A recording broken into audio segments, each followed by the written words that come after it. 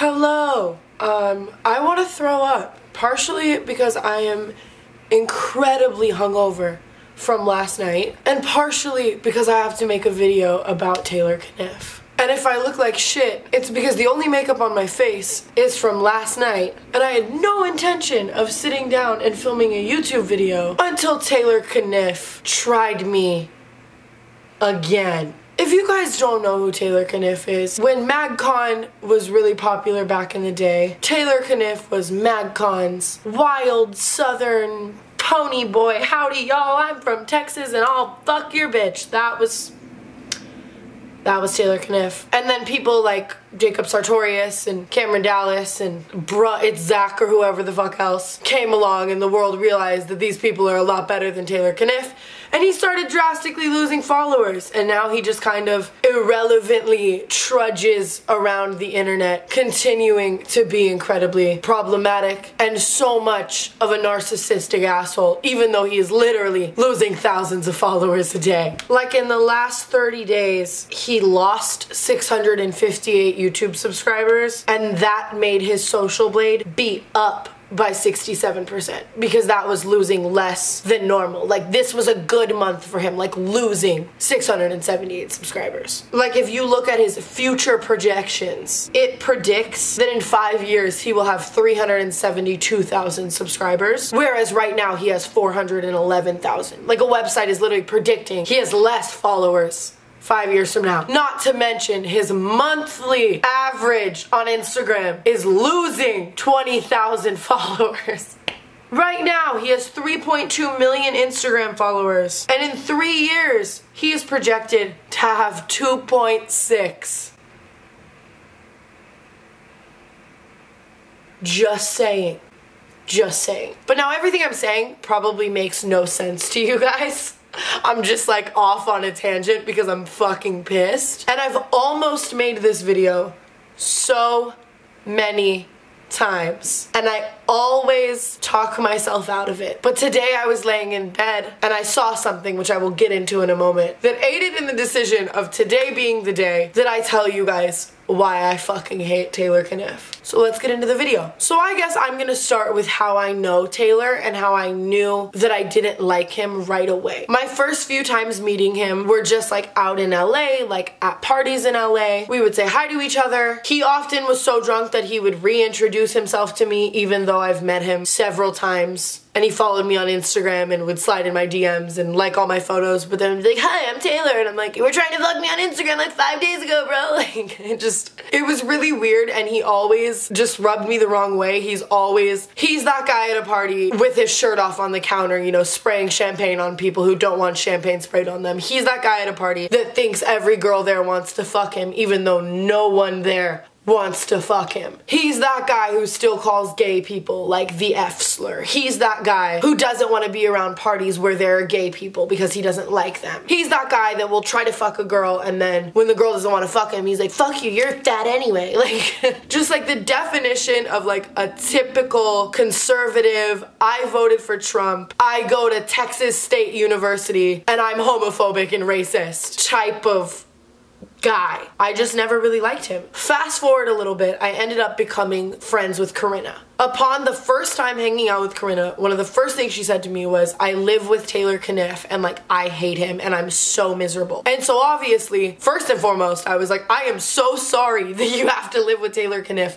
Why? She basically was just like, I met him, I wasn't making a lot of money, he seemed really nice, he told me I could move in with him and pay a little less rent than him if I did a few things for him, like walk his dog, or like clean the house, or I could just do a few favors here and there for him to pay a little less rent because I didn't have the money to pay rent type of thing. And she was basically just like, he treats me like shit. And I was like, how? And she was like, you'll just have to kind of see, you know? So the first time I ever go over there, Taylor introduces himself to me, and I'm like, I've met you like 10 times. You've tried to fuck me on Instagram and Twitter like 10 times. But it's good to see you again. How are you? He's like, I'm good, whatever. He's there with his friend. Literally, within 20 minutes of me being there, I've heard him call like 7 different people like the F slur for being gay. And I'm just like, oh, great, cool, you're a great person, stellar, awesome. And then I just kind of start to see the way he like looks down and talks down to Corinna, and like even like talks down to me, like looks down on me. I don't know if it's because I'm a girl or if it's because I was friends with Corinna or whatever. Just like, it's obvious that he's an asshole. And so Corinna and I hang out a few more times. I come over one day. Her and I decide to go to Vegas. She decides she's gonna fly to Vegas with me. And while we're leaving for Vegas, Taylor's like out of town, he's not at the house, whatever. He messages Corinna about me, like replies to one of her Insta stories about me and says like, tell her I'm trying to pipe. Tell her to let me pipe. Tell her to let me pipe. Like blah, blah, blah. And so Corinna tells me, she's like, do you want to fuck him? I'm like, I'd rather fucking die.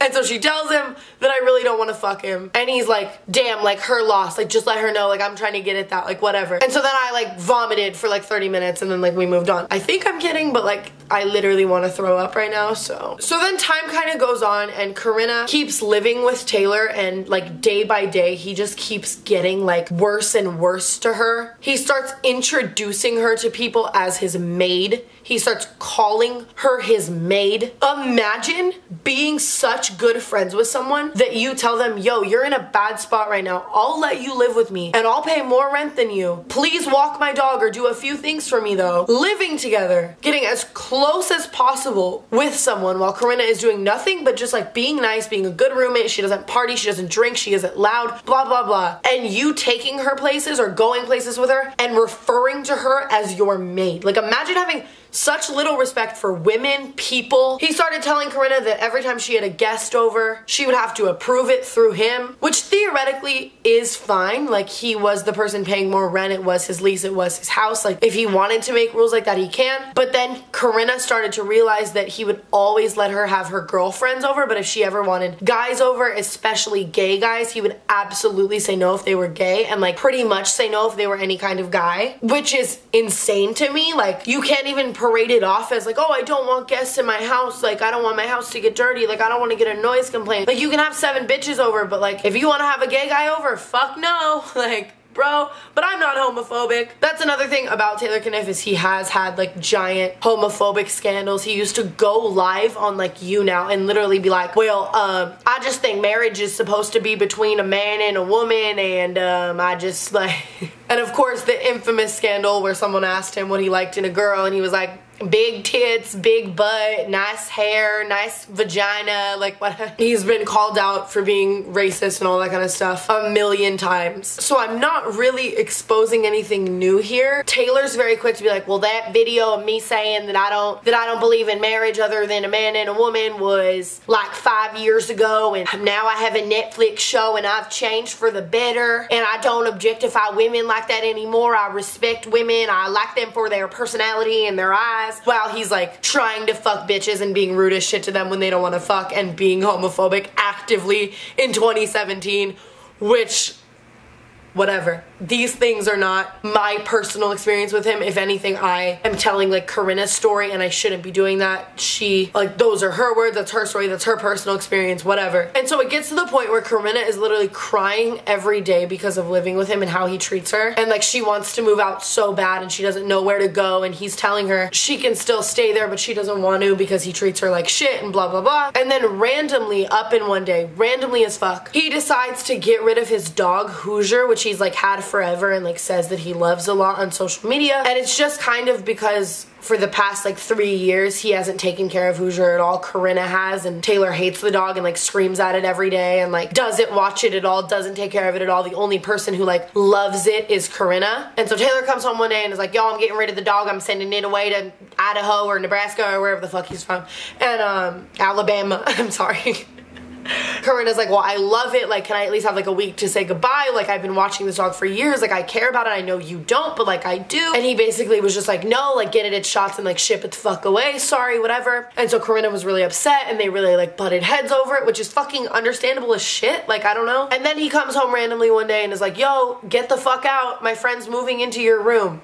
Well, actually, no, he was so much more of a pussy than that. He didn't tell her. She asked him like 4 days before, like, are you gonna kick me out because like you don't like me anymore? anymore because I'm not gonna watch Hoosier anymore now. Like, are you gonna kick me out? And Taylor was like, no. And then like 3 days later, Taylor's manager called Corinna and was like, yo, get the fuck out. Which, imagine being so much of a shitty person and then so much of a little bitch that you can't even tell someone to their face and you can't even like kick them out yourself. You have to have someone do it for you. So then Corinna starts bawling her eyes out, freaking out, has nowhere to live, is literally gonna be homeless. I'm like looking at places with her that like we could live in together and stuff, and like she has to like pack up all her shit in like a day. It's just horrible. It sucks. It's a sucky situation. Whatever. I clearly at this point don't like Taylor, but him and I still don't really have any personal beef. He tried to fuck me. I didn't want to. He was a dick about it, but like he does that to like hundreds of girls weekly. You know what I mean? So I wasn't like angry about it. Like, sorry, you're the fucking ugly one in MagCon. I don't know what to say. Months go by. Corinna moves out. She hates him. She openly hates him. They have beef. Again, we're online. He's literally just calling her his maid and trash and saying like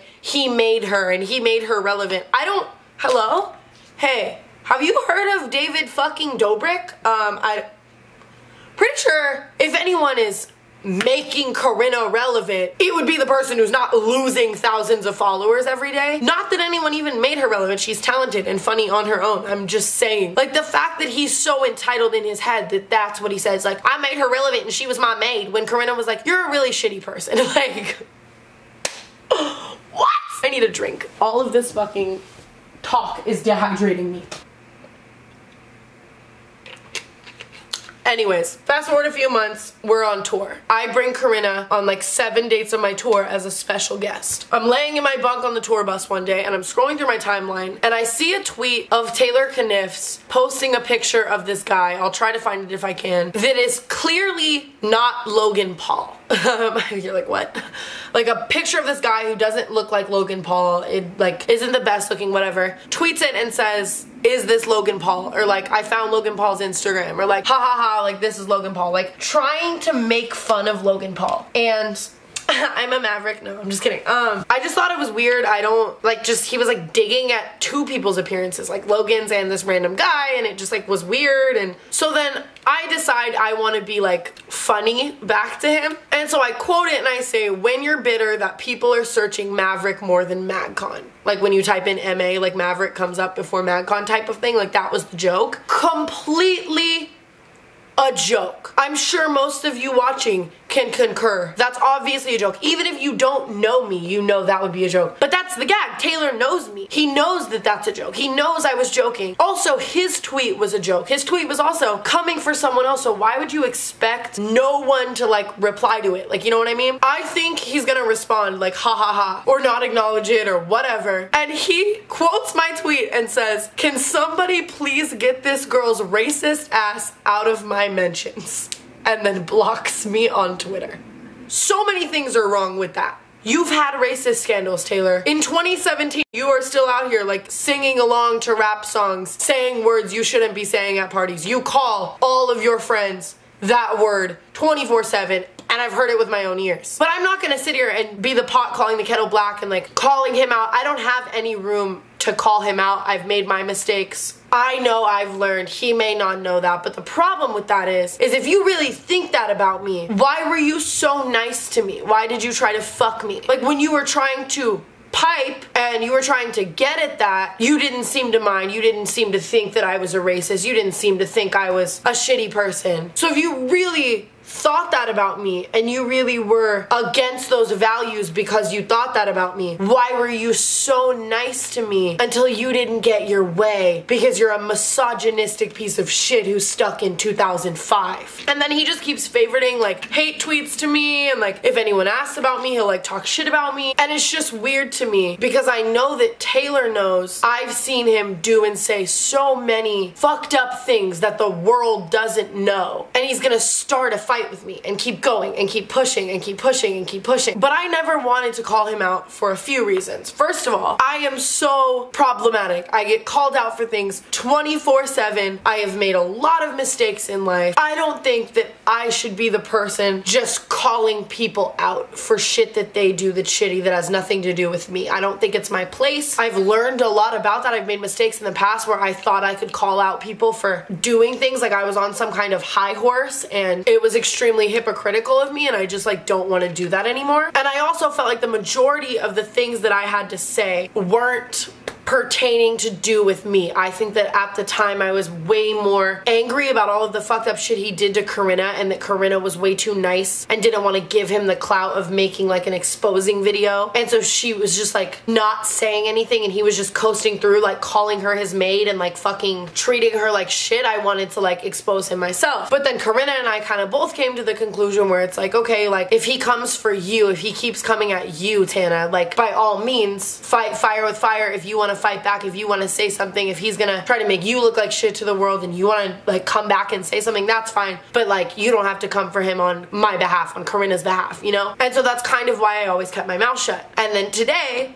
I woke up laying in bed, checking Messy Monday with my problematic ass to see if I was on Messy Monday, because like I could be a little messy sometimes. Lo and behold, I see Taylor Caniff posted an Insta story tagging us, fair game, a video of Corinna's where Corinna and I do Smasher Pass, and in the Smasher Pass one of the options was Taylor Caniff, and we both passed him. So Corinna made her clickbait, I smashed Taylor Caniff, question mark, like cause like it was a Smasher Pass. But Taylor, if you watch like 3 minutes into the video, you'll see that we both passed you. That I still, indeed, don't want to fuck you. Never have, never will. If I'm ever gonna smash you with anything, Taylor, it would probably be a brick. And then, in true narcissistic, conceited, misogynistic, fuckboy pattern, he makes the caption of the photo of us, "I wouldn't touch either of them with a 10-foot pole."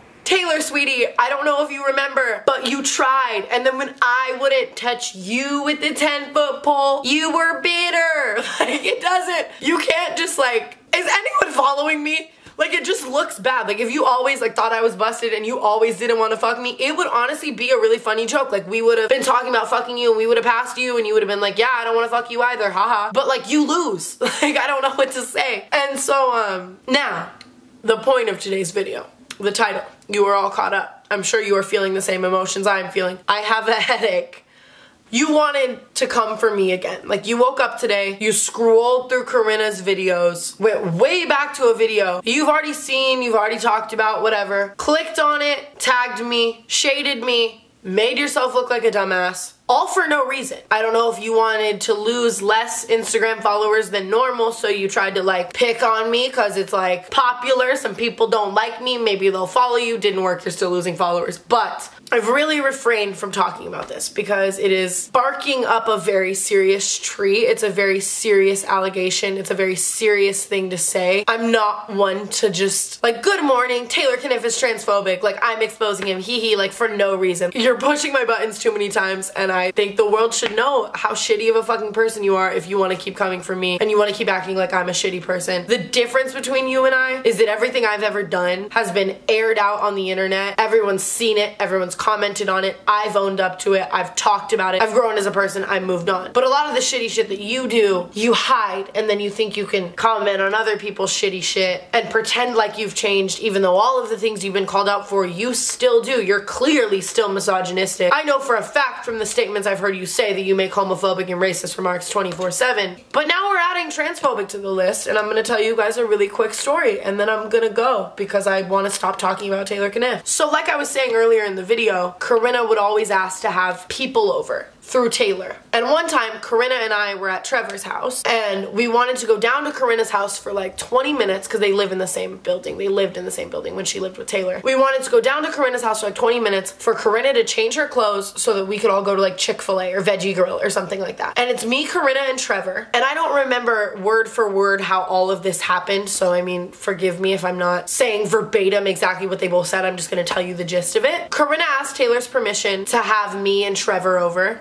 because I think Taylor was home at the time. And then Taylor basically says that I can come over because this is when he was still trying to fuck me. So again, your 10-foot pole statement, but Trevor can't. And so then Corinna's like, why Taylor? Why can't Trevor come over? And then Taylor says, well, if you're gonna have bitches over, at least make them real girls. What? What? Like, come again. Like, you heard that correctly. First of all, Trevor is one of my best friends and one of the nicest people I've ever met on this planet. Trevor isn't transgender. Like, he can just be a little more feminine sometimes or choose to wear makeup or whatever, and that's fine. And that was the moment I knew I hated Taylor. It wasn't just like a dislike thing, because knowing that you could be like that about some people or say things like that about some people or feel that way towards people who just want to be themselves and just want to be happy and blah blah blah is crazy to me. And Trevor has been nothing but nice to Taylor. And again, it brings me back to my point that like Trevor is way too nice to sit down and make a video like about Taylor Caniff being like this to him. And same for Corinna. She's doing her own thing. She's killing it. She doesn't like want to talk about it, whatever. But that fucking sucks. And he fucking sucks. And it's crazy to me that he knows that I've literally heard him say those words about another human being, and he's gonna keep pushing my buttons and coming at me. I'm not like Captain Save-A-Ho. I'm not perfect. I don't have any room to call someone else out for no reason. I don't have any room to say like, Taylor Caniff, you're a bad person and here's why I'm a good person. Hee. I'm saying like, you're trying to come for me. But